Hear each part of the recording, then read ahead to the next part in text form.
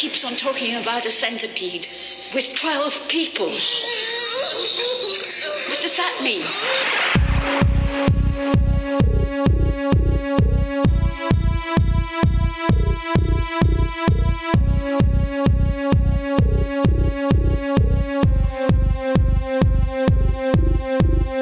Maybe he's connecting the pain that a centipede inflicts with the psychological and sexual abuse inflicted on him by his father.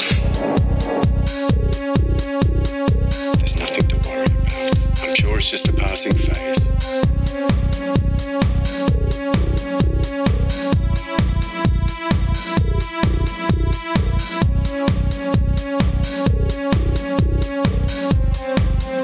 One digestive system.